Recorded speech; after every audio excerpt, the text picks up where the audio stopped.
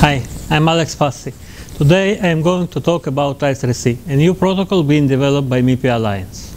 The idea behind I3C protocol is to create a new standardized interface between hosts and sensors in mobile devices. This interface is intended to be simpler and more cost-effective than the existing solution while preserving as much as possible backward compatibility.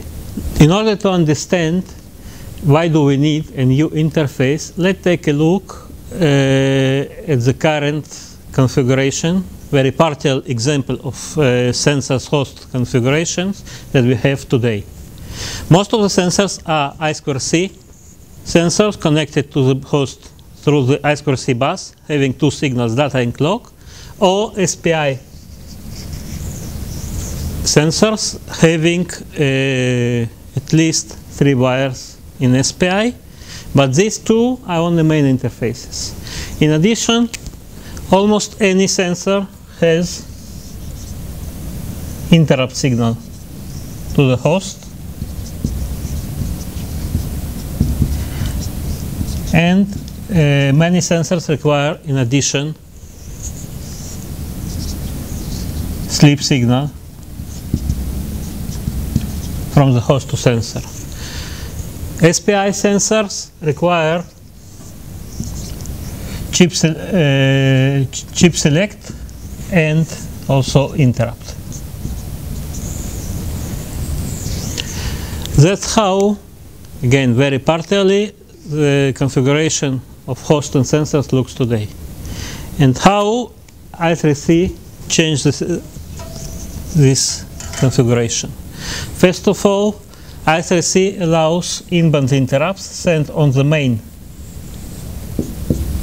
bus, which eliminates need for interrupt signals. The same with the sleep signals due to standardized common command codes.